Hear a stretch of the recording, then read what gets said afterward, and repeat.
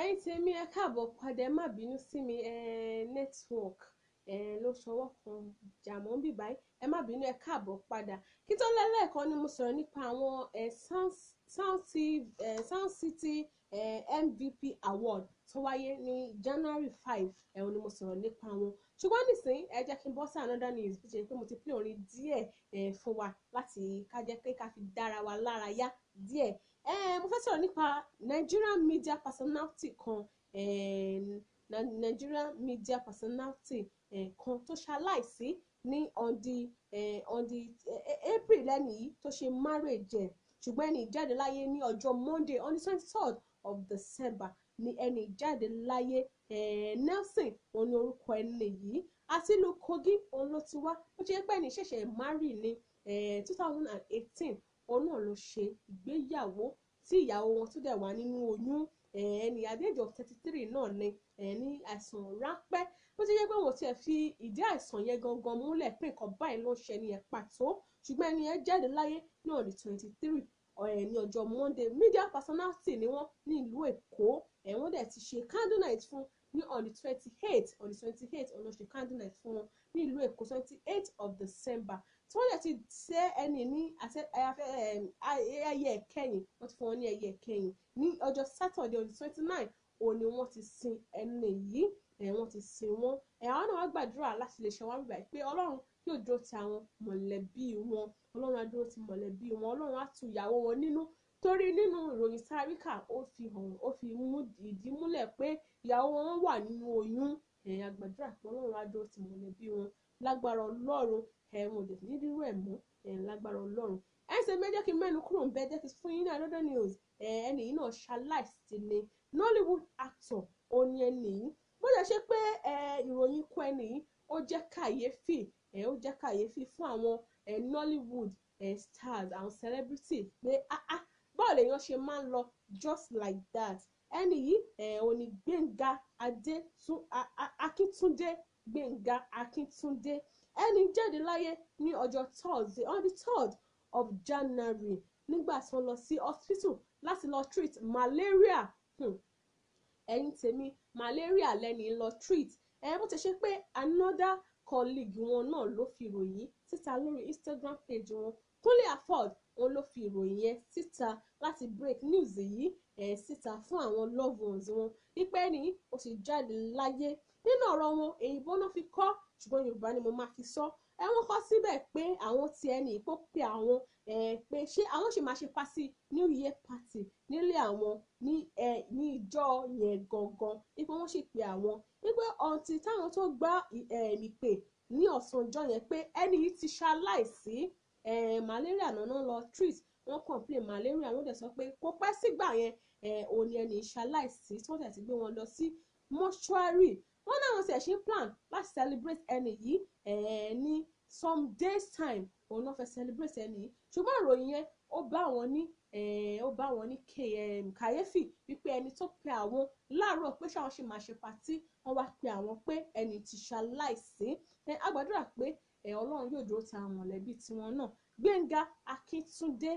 òṣèré orí ìtàgé ni wọ́n máa ṣeré dáadáa. Wọ́n sábà máa ń wo Yorùbá film, àmọ́ àmì tí mò ń sọ yìí ẹni tí ṣaláìsí. A gbàdúrà pé Ọlọ́run yóò tu àwọn mọ̀lẹ́bí wọn nínú láti bí ẹ̀rẹ̀ jù bíbá. Ṣe méjì kí tún mẹ́nu kúrò ń bẹ̀. Ẹ jẹ́ kí n tún fún yín ní another news nípa Nigerian Lagos based DJ Ṣeun Ọmọgájì DJ SG. Ẹni náà ó jáde láyé ní around Christmas time yẹn náà lẹ́ni jáde láyé. Bó jẹ́ ṣe pé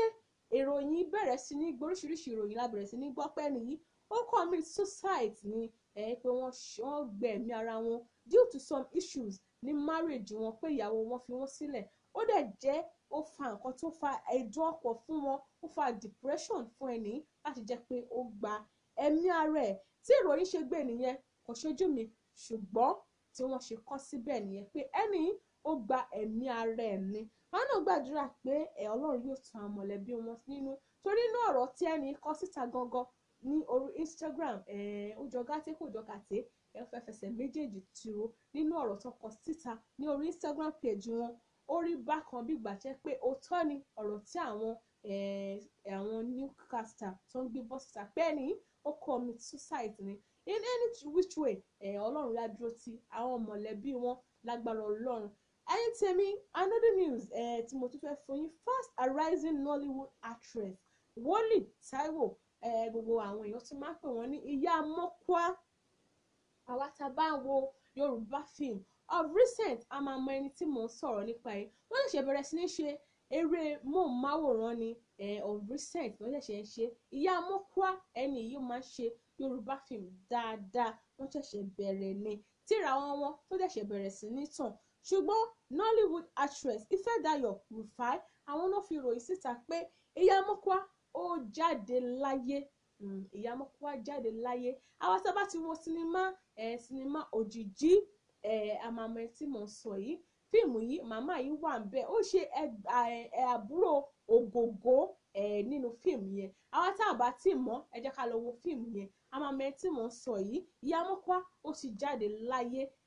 ní aráàndì ọdún tó kọjá náà ní aráàndì ọdún tá a ṣe lọ yìí òní ìyá mọ́kwá tó jáde láyé a gbàdúrà pé Ọlọ́run á dúró ti àwọn mọ̀lẹ́bí wọn Ọlọ́run á dẹ̀ tu àwọn ènìyàn wọn nínú lágbára Ọlọ́run ẹ̀yin tèmi a jẹ́ ká tún gbórin díẹ̀ ná tí bá padà dé máa já sí lórí àwọn celebrity tó ṣe ọjọ́ ìbí láàrin ọ̀sẹ̀ tá a lò kọjá sọ̀hún mú bọ̀ ná ẹ jẹ́ ká gbórin díẹ̀ ná.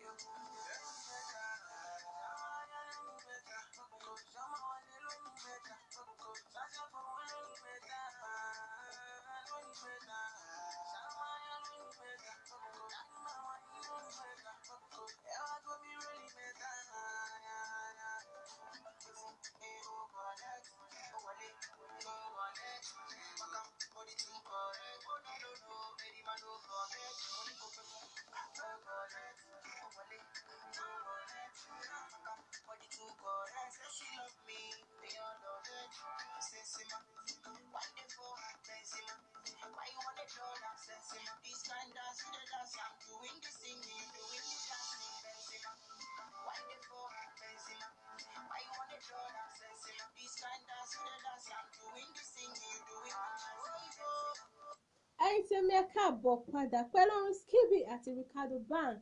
sẹ́tìmá ọ̀nà pé tẹ́tì yẹn náà wọ́n fi kí n káàbọ̀ padà sórí ètò yín ètò entertainment news náà ní pẹ̀lú ọmọ yín ọ̀rẹ́ yín Ladydee òun náà ni mo kí n káàbọ̀ padà ṣùgbọ́n kí n tó tẹ̀síwájú mo sáré rí ọwọ́ mọ́mì mi my lovely mọ́mì mi dáadáa mo rí ọwọ́ yín mà wọ́n ní well done Ladydee thank you so much ma ẹ ṣé gan ma fún ìfẹ́ tẹ́ ẹ ní sí mi tẹ́ ẹ ní sí ìbílẹ̀ rédíò tẹ́ ẹ ní sí entertainment news ẹ ṣé gan ma gbogbo ẹ̀ tẹ́ ẹ ní sí ẹ̀ ń like láti lé mo lọ́wọ́ yín ẹ ṣé gan fún ìfẹ́ tẹ́ ẹ ní sí wa kí n tó lọ lẹ́ẹ̀kan mo sọ pé tí bá padà dé máa fún yín ní news nípa àwọn celebrity tá a ṣe máa ń ṣe náà nìyẹn lórí ètò yìí fún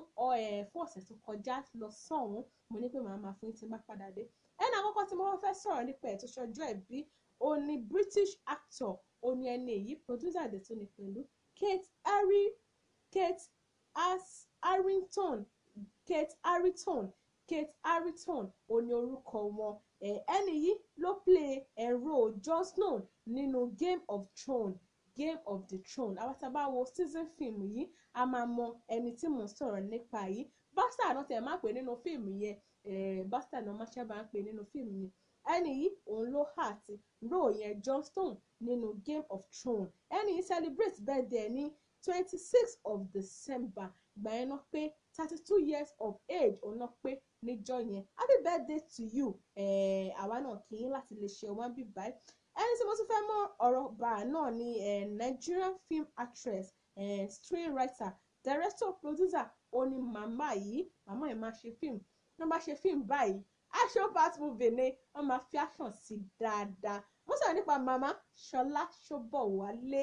àwọn màmá yìí àwọn ilé ìlàsí tó bá ṣe fíìmù báyìí inú yẹn á máa dùn ní láti máa wò kó sí rò tí màmá yìí ò lè play dáadáa màmá ṣọjọ́ ìbí wọn ní on the 26th of December òun náà ni màmá ìṣọjọ́ ìbí happy birthday to you ma ẹ̀mí yóò ṣọ̀pọ̀lọpọ̀ ọdún láyé bákan náà dẹ́sí ni mo ti rí beautiful Nollywood actress kan náà movie producer òun náà lẹ́ni mo sọ nípa Bíọ́dún Òkèowó tí ó gbọ́ ìwọ̀n èèyàn tún máa ń pè ní ọmọ bọ̀tí àwọn náà celebrate birthday wọn àwọn àti màmá náà jọ ní ọjọ́ yẹn on 26 of December òun náà ni àwọn náà ṣọjọ́ ìbí happy birthday to you ọmọ bọ̀tí ẹ̀mí yóò ṣọ̀pọ̀lọpọ̀ ọdún láyé bákan náà dẹ́tí ni mo ti rí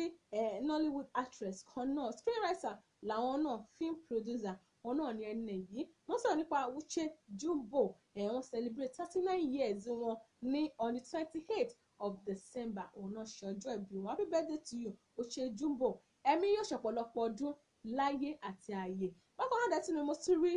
Nollywood actress kan producer àti entrepreneur òun náà ní ẹni yìí mo sọ nípa Táyọ̀ Ṣóbọ́lá táwọn tí máa ń pè ní Ṣótáyọ̀ Àgàǹgà àwọn náà ṣọjọ́ ìbí wọn wọ́n ṣe 33 years wọn ní on the 28th of December happy birthday to you ẹ̀mí yóò ṣọ̀pọ̀lọpọ̀ ọdún láyé bákan náà dẹ́sí ni mo ti rí ọlọ́jọ́ ìbí kan náà American singer òní ẹni yìí songwriter ni wọ́n musician ni wọ́n actor dẹ́sí ni wọ́n pẹ̀lú mo sọ nípa John Legend wọ́n ṣọjọ́ ìbí 28th làwọn náà òun náà pé 40 ní ọjọ́ yẹn happy birthday to you John Legend ẹ̀mí yóò ṣọ̀pọ̀lọpọ̀ ọdún láyé àti ààyè bákan náà dẹ́tí ni mo ti rí Nigerian singer kan náà songwriter and dancer òní ẹni yìí Akínmáyọ̀kún Awódùmílà gbogbo èèyàn tó máa ń pè wọ́n ní Mr Medi àwọn náà ṣọjọ́ ìbí wọn on the 28th of December làwọn náà ṣọjọ́ ìbí wọn happy birthday to you Mr Medi ẹ̀mí yóò ṣọ̀pọ̀lọpọ̀ ọdún láyé àti ààyè bákan náà dẹ̀ sí ni mo sì rí ọlọ́jọ́ ìbí kan náà níbí báyìí Nigerian rapper òní ẹni yìí hip hop record artist òní wọn actor dẹ̀ tún ni wọ́n pẹ̀lú businessman dẹ̀ tún ni wọ́n pẹ̀lú mo sọ nípa Marvin Ejiofor tí ó gba àwọn tó máa ń pè ní Lil Biz wọ́n ṣọjọ́ ìbí on the 30th of December ọ̀nà ṣọjọ́ ìbí wọn happy birthday to you Lil Biz ẹ̀mí yóò ṣọ̀pọ̀lọpọ̀ ọdún láyé àti ààyè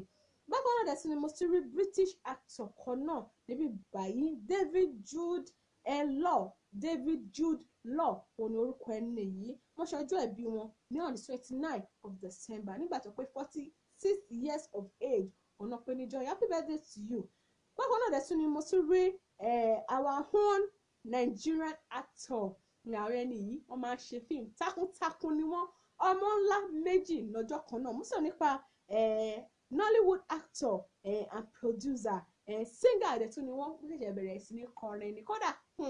bàdá ẹ̀ ṣe bẹ́ẹ̀ mo sọ nípa Ọdúnládé Adékọ́lá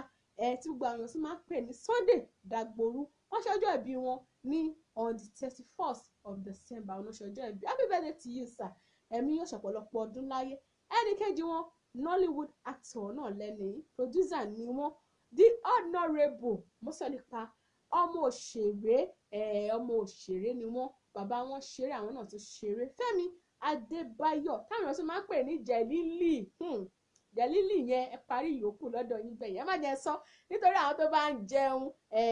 Jẹ̀lílì àwọn náà ṣọjọ́ ìbí 31st of December òun náà ni àwọn náà bákan náà dẹ̀ tún ni mo ti rí English actor kan náà níbí báyìí Sir Ben Kingsley àwọn náà ṣọjọ́ ìbí wọ́n ṣe 75 years wọn ní on the 31st bákan náà àwọn náà ṣọjọ́ ìbí tiwọn náà happy birthday to you sir ẹ̀mí yóò ṣọ̀pọ̀lọpọ̀ ọdún láyé àti àyè ẹ̀yin tèmi ẹ jẹ́ ká tún gbórin díẹ̀ ná tí n bá padà dé màá tún tẹ̀síwájú nínú àwọn celebrity tó ṣọjọ́ ìbí láàrin àwọn ọ̀sẹ̀ tá a lò kọjá sọ́hun mo ń bọ̀ ná ẹ jẹ́ ká gbórin díẹ̀.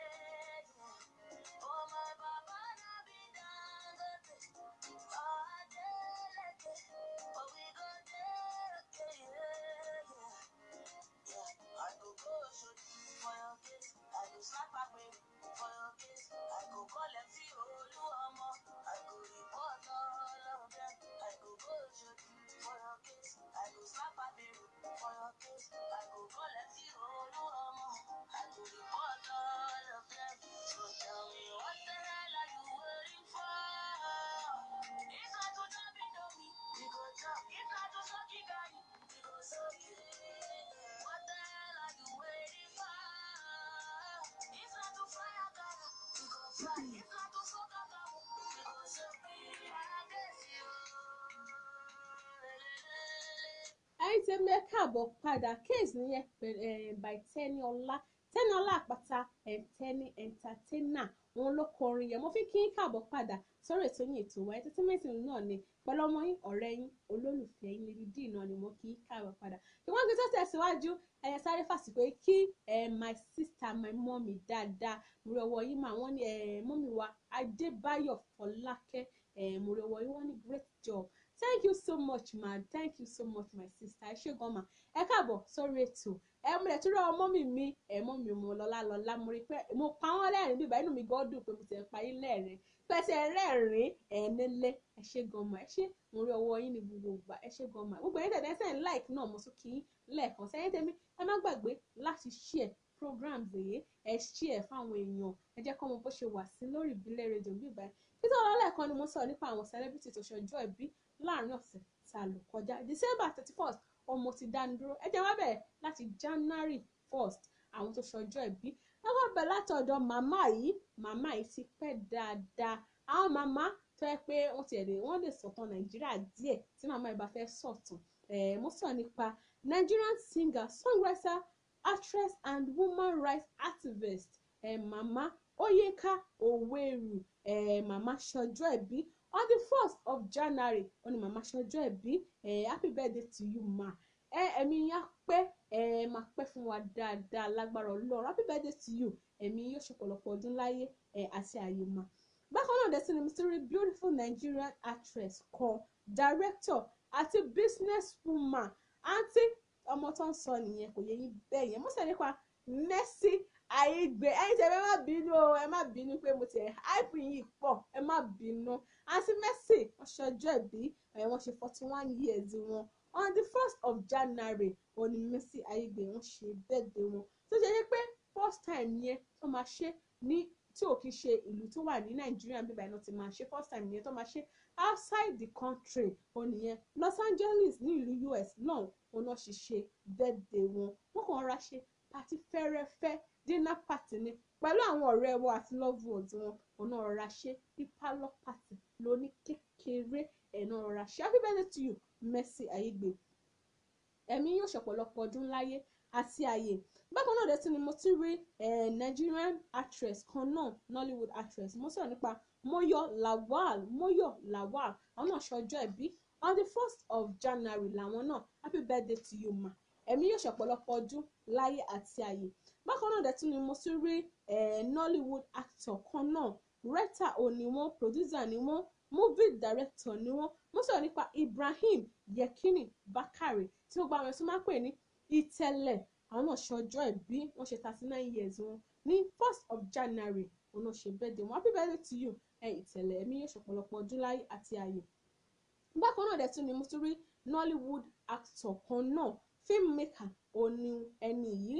mo sọ̀rọ̀ nípa Mustapha Ṣọlágbadé Ọlọ́ládé. Mustapha Ṣọlágbadé Ọlọ́ládé àwọn náà ṣọjọ́ ìbí wọn on the 1st of January, òun náà ṣọjọ́ ìbí wọn. Happy birthday to you, ẹ̀mí yóò ṣọ̀pọ̀lọpọ̀ ọdún láyé. Bákan náà dẹ̀ tún ni mo ti rí American actor kan and singer, mo sọ̀rọ̀ nípa Taye Digli òní orúkọ wọn. Ẹni máa ṣe fíìmù dáadáa nínú àwọn American film, àgàgà Black American film lẹ́ni máa ṣe, torí black ni. Wọ́n ṣọjọ́ ìbí wọn the 2nd of January, òun náà ṣọjọ́ ìbí nígbà tó pé 48 years of age, òun náà pé níjọ́ yẹn. Happy birthday to you. Bákan náà dẹ̀ tún ni mo tún rí Nigerian rapper kan, musician òní wọn, producer ni wọn. Mo sọ̀rọ̀ nípa David Peter táwọn tún máa pè ní Suspect. Wọ́n ṣọjọ́ ìbí on the 3rd of January, òun náà ṣọjọ́ ìbí wọn. Happy birthday to you Suspect, ẹ̀mí yóò ṣọ̀pọ̀lọpọ̀ ọdún láyé. Bákan náà dẹ̀ tún ni mo tún rí ọlọ́jọ́ ìbí kan náà níbí báyìí, Nollywood actress òní wọn. Mo sọ̀rọ̀ nípa Olúwatósìn Aláùsá. Àwọn náà ṣe birthday wọn, wọ́n ṣe 41 years lọ́n the 4th of January, òun náà ṣọjọ́ ìbí wọn. Happy birthday to you ma, ẹ̀mí yóò ṣọ̀pọ̀lọpọ̀ ọdún láyé. Bákan náà dẹ̀ tún ni mo tún rí Nigerian actress kan, host dẹ̀ tún ni wọ́n. Mo sọ̀rọ̀ nípa Dorcas Ṣọlá Fásọyìn, ẹni yìí ó ṣọjọ́ ìbí ẹ̀ on the 4th of January làwọn náà ṣe ọjọ́ ìbí wọn nígbà tó pé 28 years of age, òun náà pé níjọ́ yẹn. Mo dẹ̀ tún lọ́jọ́ ìbí kan náà níbí báyìí, Beauty Big Boy and Beautiful, òun ẹni yìí Nollywood actress òní wọn, singer ni wọn, model dẹ̀ tún ni wọn pẹ̀lú. Mo sọ̀rọ̀ nípa Anita Joseph, wọ́n ṣọjọ́ ìbí on the 4th of December, òun làwọn náà ṣọjọ́ on the 1st of January, òun náà ṣọjọ́ ìbí wọn. Happy birthday to you. Bákan náà dẹ̀ tún ni mo tún rí Nigerian singer kan, songwriter and performer òní ẹni yìí. Mo sọ̀rọ̀ nípa Oríṣàfẹ́mi, wọ́n ṣọjọ́ ìbí wọn 5th of January, òun náà ṣọjọ́ ìbí wọn. Àkí wọn láti lè ṣe wá bí báyìí pé òun kọjọ́ ìbí, ẹni wọn yóò ṣọ̀pọ̀lọpọ̀ ọdún láyé àti ààyè. Bákan náà dẹ̀ tún ni mo ti rí ọlọ́jọ́ ìbí kan náà níbí báyìí, Nollywood actress and producer. Mo sọ̀rọ̀ nípa Bọ́sẹ̀ Àlàó Ọmọ́tóyọ̀sí, wọ́n ṣọjọ́ ìbí 6th of January, òun náà ṣọjọ́ ìbí wọn. Happy birthday to you, wọ́n pé 34 years níjọ́ yẹn. Àkí ikọ̀ ọjọ́ ìbí, ẹ̀mí yóò ṣọ̀pọ̀lọpọ̀ ọdún láyé àti ààyè. Bákan náà dẹ̀ tún ni mo tún rí ọlọ́jọ́ ìbí kan náà níbí báyìí, English actor òní wọn, comedian ni wọn, screenwriter òun náà dẹ̀ tún ni wọ́n pẹ̀lú. Mo sọ̀rọ̀ nípa Ruwan Sebastian tí gbogbo èèyàn tó máa pè ní Mr. Ben, comedian. Mo mi fi mọ bàbá yìí dáadáa because kò sí fíìmù tó sábà ṣe tí wọn ò look funny bẹ́ẹ̀, he always look funny. Wọ́n ṣọjọ́ ìbí wọn on the 6th of January, wọ́n ṣọjọ́ ìbí wọn. Wọ́n pé 64 níjọ́ yẹn. Happy birthday to you Mr. Ben, ẹ̀mí yóò ṣọ̀pọ̀lọpọ̀ ọdún láyé. Bákan náà dẹ̀ tún ni mo tún rí ọlọ́jọ́ ìbí kan náà níbí báyìí, Nollywood actor òní wọn, politician dẹ̀ tún ni wọ́n pẹ̀lú Yun Edochie òní orúkọ ẹni yìí. Wọ́n ṣọjọ́ ìbí wọn ní on the 7th of January. Happy birthday to you, ẹ̀mí yóò ṣọ̀pọ̀lọpọ̀ ọdún láyé. Ẹni tí màá fi wá káàdì gbogbo ẹ̀ nílẹ̀ fún tètò tèmi òní Nollywood actress, ọmọ òṣèré tí bàbá wọn tún ṣeré, ọmọ bàbá Jídé Kòsọ́kọ́. Mo sọ̀rọ̀ nípa Ṣọlá Kòsọ́kọ́. Wọ́n ṣe ọjọ́ ìbí wọn on the 7th of January, wọ́n náà ṣe ọjọ́ ìbí wọn nígbà tó pé 34 years of age. Ẹ má bínú 43, 43 náà gbé níjọ́ yẹn. 43 really looks good on her because she doesn't even look like 43. Níṣẹ́ náà dàbí ọmọ 16 years. 43 náà pé ní on the 7th of January òun náà pé happy birthday to you ma ẹ̀mí yóò ṣọ̀pọ̀lọpọ̀ ọdún láyé àti ààyè ẹ̀yin tẹ́mi kí tó wá máa lọlé fún tọjọ́ tèmi fún ṣètò tèmi ẹ ṣé gan gbogbo ẹ̀yin tẹ́ like gbogbo ẹ̀yin tẹ́ comment gbogbo ẹ̀yin tẹ́ share ẹ̀yin tẹ́ bá ti share ẹ bá mi lọ share ẹ jẹ́ káwọn èèyàn mọ bó ṣe wà sí lórí ìbílẹ̀ rédíò bíbá ẹ ṣé gan fún tẹ̀mí tẹ́tẹ̀k láti wo program tèmi nítorí wọn máa lọ ẹ má gbàgbé láti follow wa ní gbogbo àwọn platforms wa pátápátá ẹ follow wa lórí website wa ìbílẹ̀ rédíò www.ibileradio ẹ follow wa náà lórí Twitter ẹ ṣáà fún ìbílẹ̀ rédíò bẹ́ẹ̀ lórí Instagram ẹ ṣáà fún ìbílẹ̀_radio_tv_station_uk lórí Instagram page lórí YouTube náà ẹ láǹfààní láti wò wá ẹ tí a bá yẹ ti download tune in radio lórí fóònù yín ẹ download ẹ ṣáà fún ìbílẹ̀ rédíò ẹ fẹ́ ṣe favourite ẹ máa gbọ́ wa loud clear and direct gbogbo àti bá ṣe programs bákan náà lẹ máa gbọ́ wa ibi tí a ti sọ̀rọ̀ ìbílẹ̀ rédíò Nàìjíríà ìbílẹ̀ rédíò tiwantiwa ìbílẹ̀ rédíò fan page gbogbo àwọn platforms wọn wọ́n ẹ sì lè follow wa ẹ má gbàgbé tẹ́ bá ṣe ń wò ó bá ṣe ń comment ẹ máa bá wa share jọ̀ọ́ abẹ́yìn ni ẹ máa bá wa share ẹ ràn wọ́n kókó nípa náà fẹ́ tó wà láàrin wa ẹ bá wa share ẹni tí wọ́n fẹ́ gbé ìpolówó ọjà wá sí iléeṣẹ́ wa ẹ gbé ìpolówó ọjà yín wá ṣẹ̀ṣẹ̀ bẹ̀rẹ̀ ọdún ni o ayé ṣì wà láti ṣe gbogbo nǹkan tí wọ́n bá fẹ́ ṣe pápápá kò yẹ yín báyẹn ẹ gbé ìpolówó ọjà yín wá sí iléeṣẹ́ wa ẹ wá dọ́wọ́ wò kẹ́ mọ̀ pé rere ni olúwa ẹ gba àwọn nọ́mbà wa sórí +447459353799 bákan náà dẹ̀ tún ní second number wa sórí +447424728743 ẹ pè nọ́mbà wa ẹ send WhatsApp message sí wa níbẹ̀ ẹ dẹ̀ lè pè ní ọmọ yín náà ọ̀rẹ́ yín sórí nọ́mbà mi 08029041065 anything tí ẹ bá fẹ́ bá mi sọ ẹ pè nọ́mbà mi ẹni tí ẹ bá ṣẹ̀ṣẹ̀ join program ní tá a bá ṣẹ̀ṣẹ̀ ń parí ẹ má worry rárá tí má ṣe ń parí program ẹ kàn ra tẹ play button program kan ti wà síwájú eléyìí tó jẹ́ pé network kọ̀ ti wà off ẹ wo programs yẹn ẹ comment síbẹ̀ ẹ like ẹ dẹ̀ share fáwọn loved ones yín oríṣiríṣi news mo ti sọ síwájú mo ti sọ̀rọ̀ nípa Desmond Elliot àwọn àṣẹ àwọn tó ṣe 15 years anniversary mo ti sọ̀rọ̀ nípa Dr. Seed tó welcome bouncing baby girl ní Christmas Eve mo sọ̀rọ̀ nípa Richard Mufedamijọ tó ṣe 18 years wedding anniversary mo ti sọ̀rọ̀ nípa ọmọ Jídé Kòsọ́kọ́